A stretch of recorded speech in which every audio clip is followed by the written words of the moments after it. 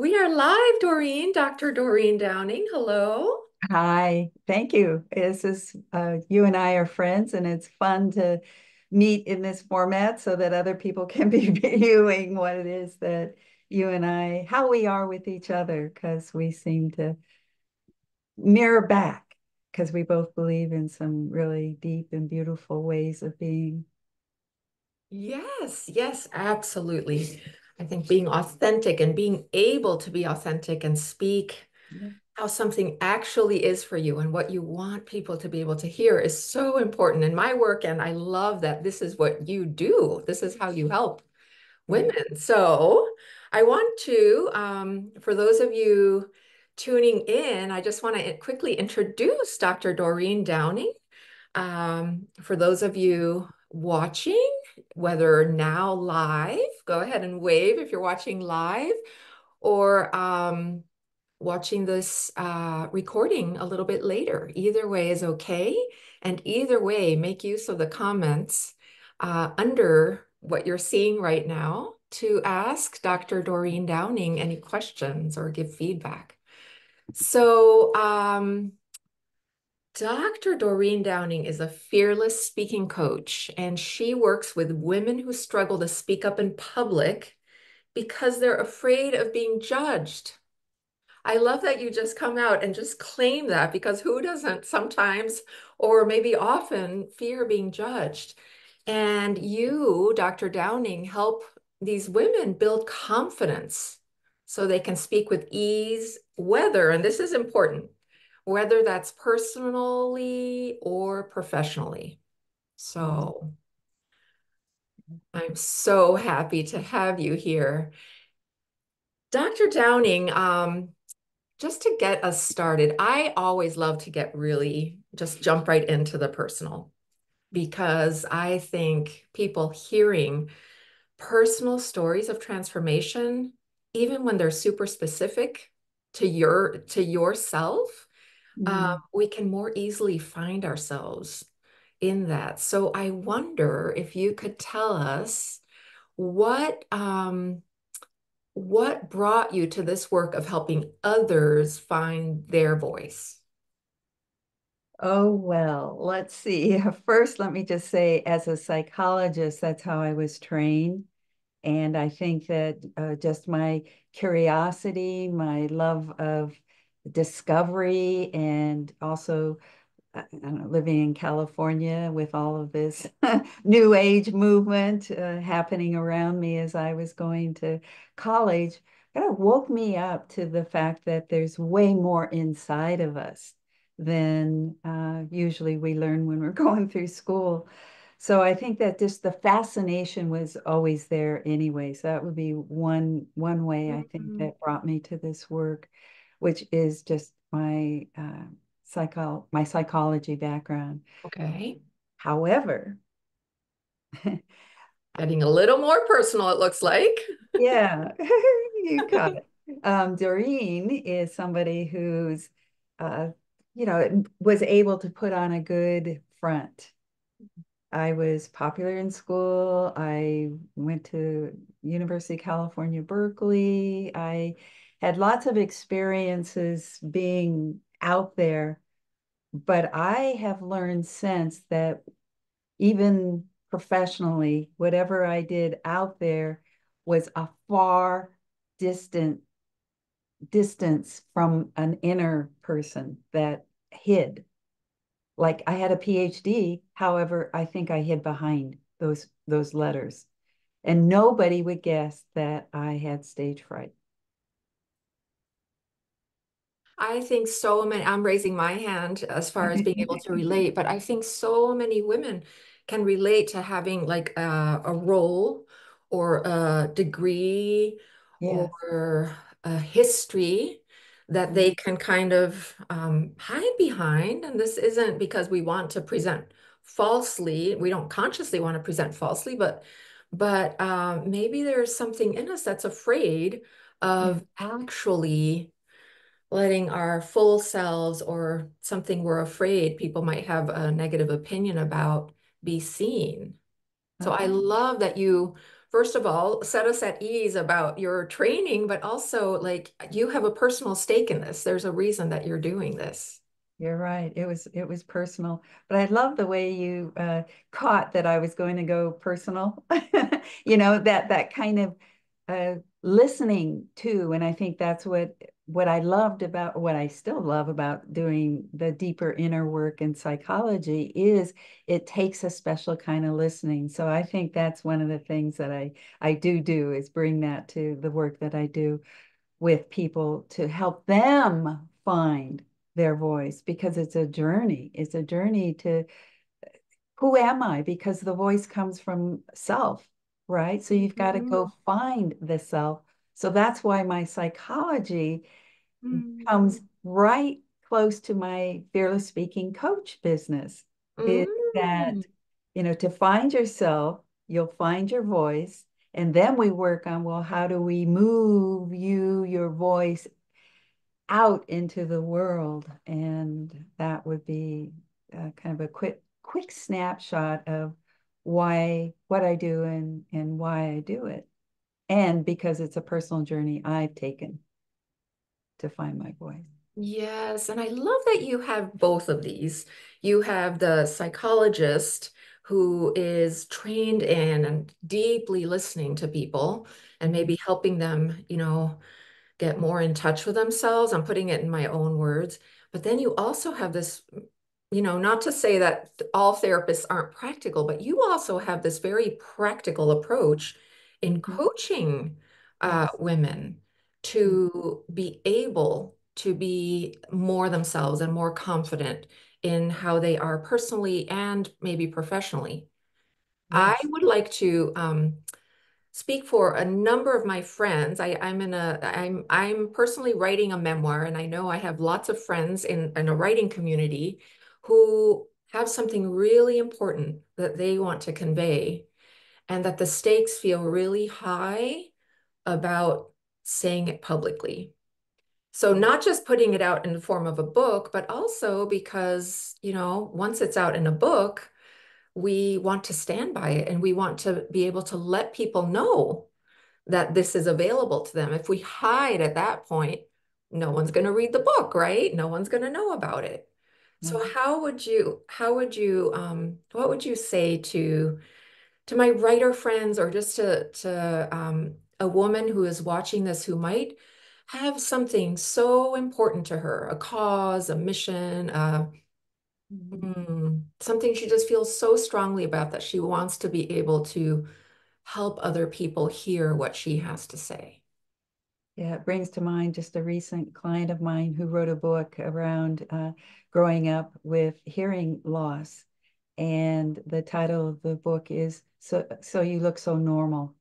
Because, she had long hair, could hide the clumpy, whatever they are, the kind of whatever we had the hearing aids when we were growing up, they were ugly. And so how to navigate early on. And so she wrote a book about that. But because of her life experience, she wasn't somebody who spoke a lot. She definitely was a Mm, quieter type. And so to write this book is one thing, and then to write about the ways in which people treated her or ignored her or the challenges she had along the way. Um, Now she her book was launched in June, early June, and but she was so scared to go out there. So scared. She had experiences growing up where she tried to speak in front of groups and it was not successful for her. And mm, it was, not necessarily bullied, but teased. And so mhm. I don't want to go out there. And so here she is as an adult and having written the book and, you know, found her voice in that way, but how to find her voice when she goes out to launch her book and shows up on radio, podcasts, workshops, bookstores. She's been booked in bookstores because it is a popular book. So anybody listening to go get it. But so how did I help her? How did I help her? It had to do with also the two aspects you pointed to, which is let's go back and look at the little girl who, you had to move on, but she's still scared inside of you. So it's a little Mm, bit of what you might call inner child work, is to mm, say hello in there. We know it was really hard. It's different now. We have more skills. Let's help you um, tell your story, because it's you that have the mm, experience. I mean, yes, I'm an adult now and I could talk about it, but it's actually the more vulnerable voice is you. So how do we help your vulnerable voice come out and feel strong? So mm, that's more of the coaching about learning how to stay connected with your vulnerable voice and to find people in the listening audience that you feel really are there listening, like you are with me right now. mm. Listen to the listening. That's one of the skills I teach. That's Listen to the that's I mean, listening. my superpower is listening. So I'm teaching speakers how to listen when they are in front of a group. It's a whole new skill. I mean, like, who teaches listening? Oh Do- my gosh, I wish it were curriculum number one in schools, right? To Yeah, ourselves, to others. Wow. What a place to start, like actually helping this client feel safe. say first. Yeah. And you were listening to her. So the connection, Yes. you were offering that to her, and then she was offering it to herself. And Yeah. then it sounds like, tell me if I'm wrong reading into this, it sounds like then she's also more attuned to the people in her audience who are listening.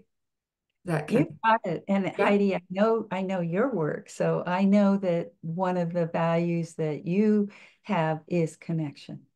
And I'm so glad you up on it, because I hadn't really seen it as clearly as you just described it, is the power of connection. And Mhm. that's partly what I hear from you and what you teach. And I hear that in yours, in your teaching clearly as well. Um, yeah. So it sounds like she's doing really great.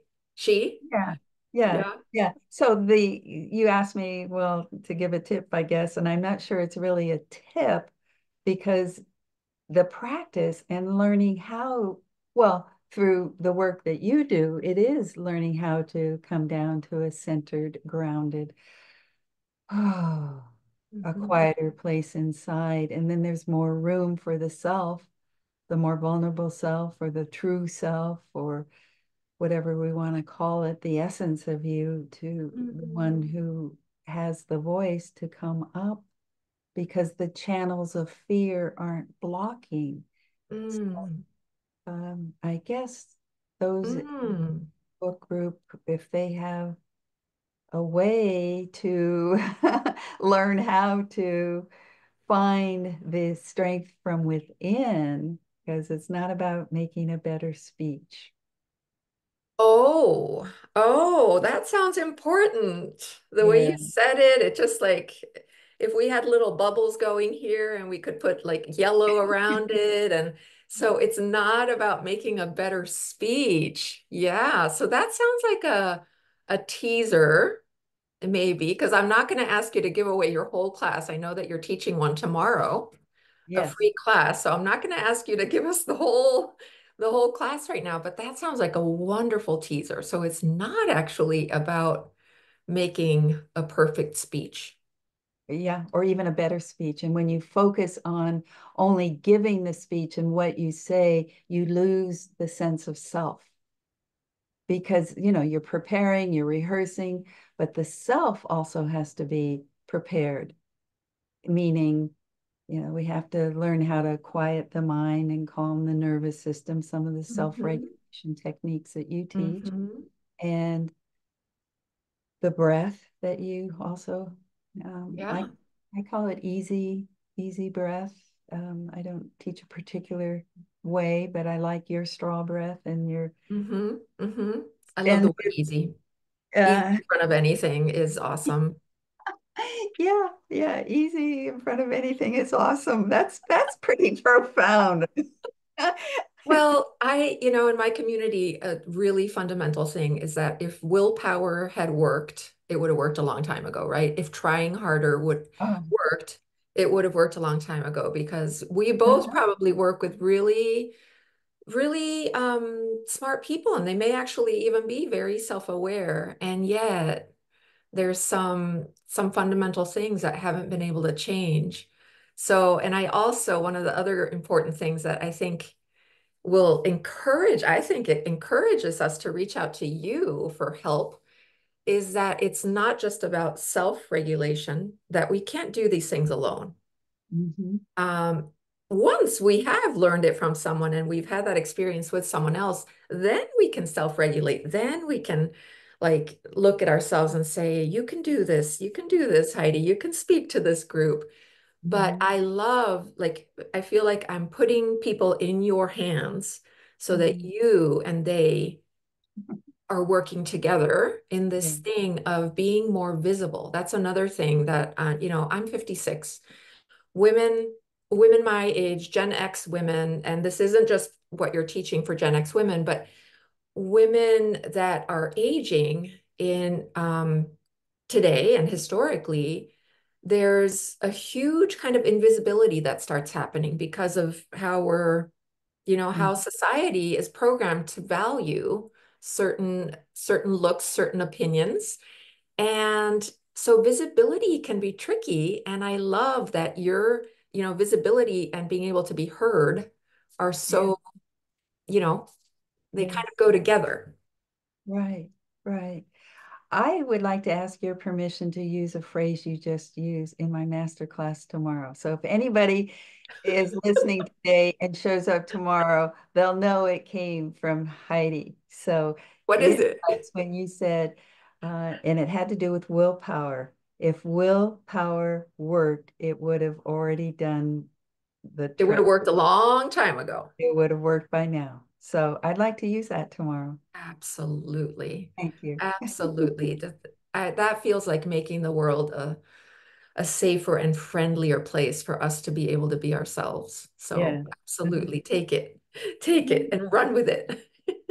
So if anybody out there shows up tomorrow for my master class and you hear me say that, write in the comments, Heidi.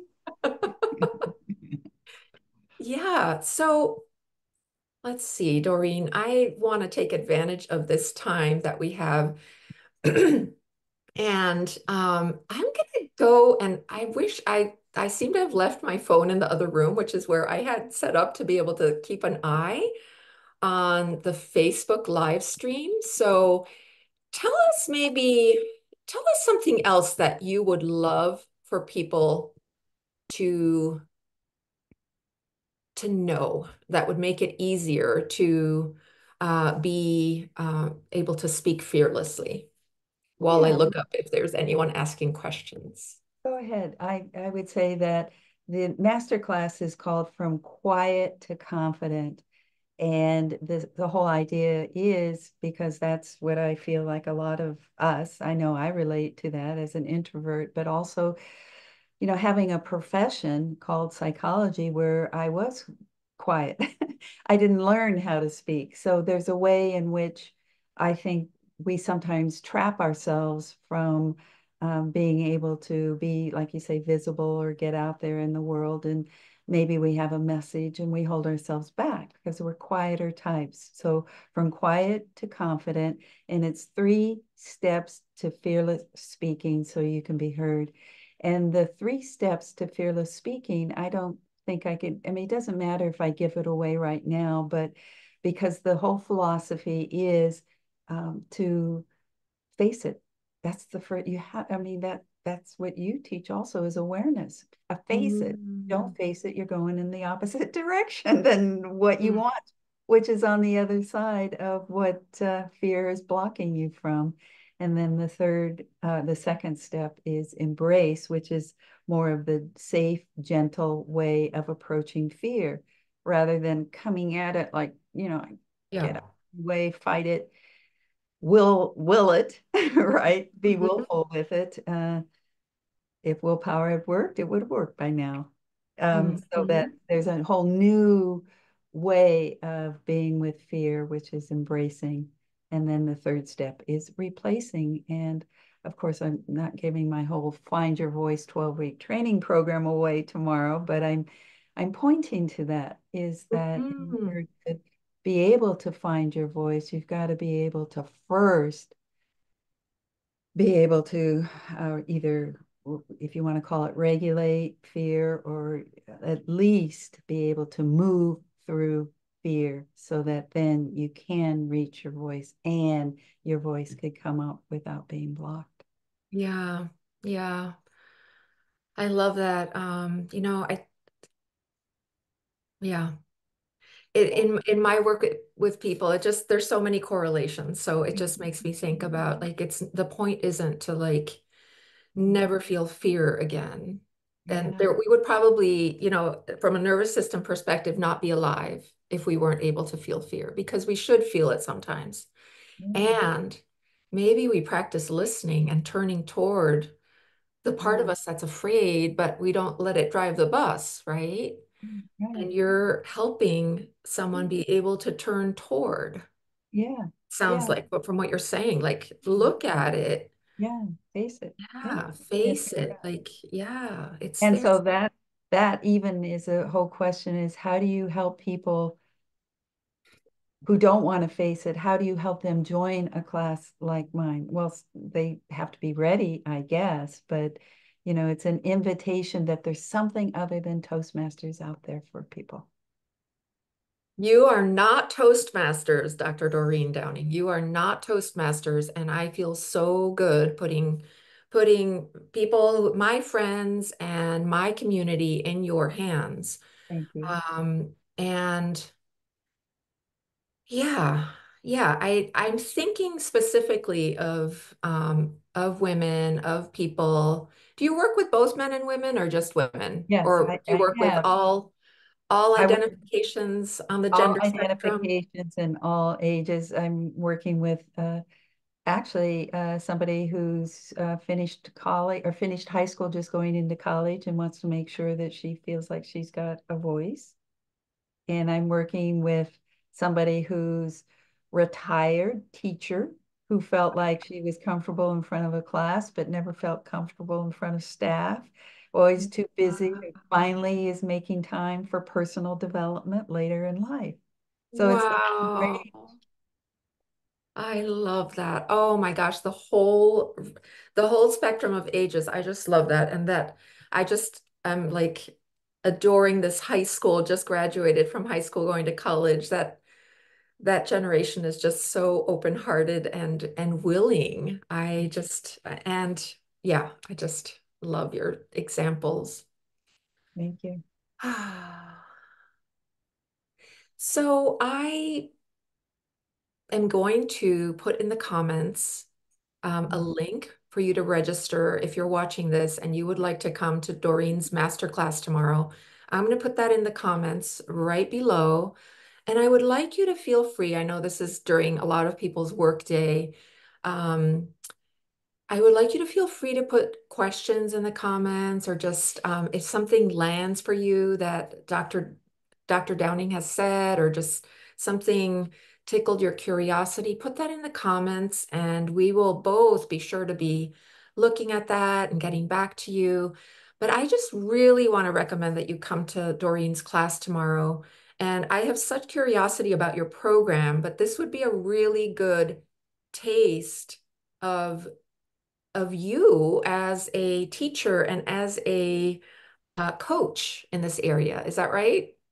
Yeah, I facilitate change and transformation. Yes. Yeah. Yeah. Okay.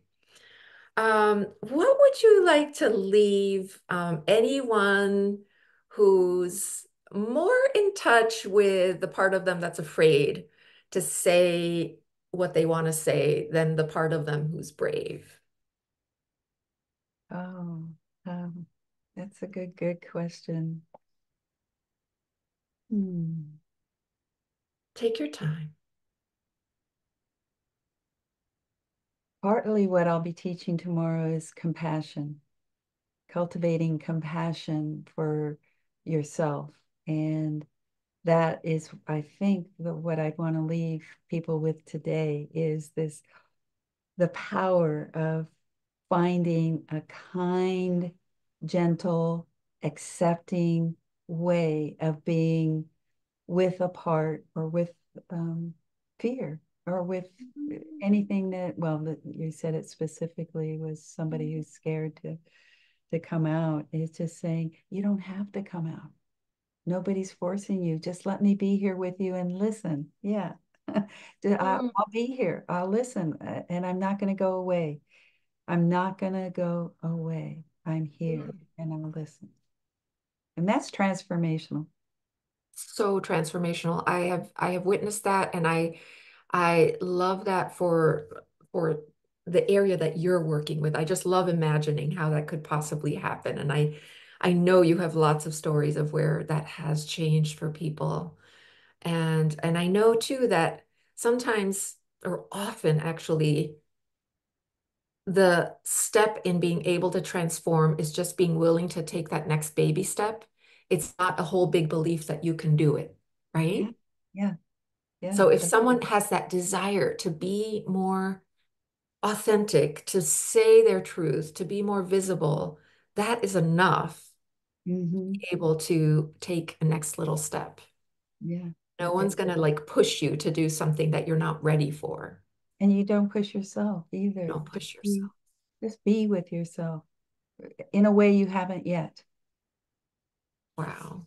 Okay. Wow. Oh, that leaves me with such a sense of possibility. I'm so excited for this class tomorrow. So tell us again the name of it and the time, and we're going to pop a link into the comments where people can register. From quiet to confident, 3 steps to fearless speaking so you can be heard.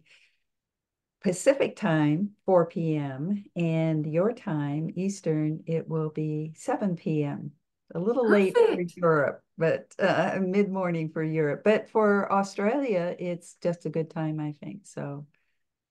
Awesome. And will So there be a it's replay? You want people to register even if they're, I want people to register and I want them to show up on camera yes, because that's energetically how I work best. If they're going to multitask, it's probably best just to wait, maybe get the replay or watch something else. But if they really want and are serious about uh, making a change in this area, come on camera. I mean, because that's part of the fear. Let's start right there. Show up, please.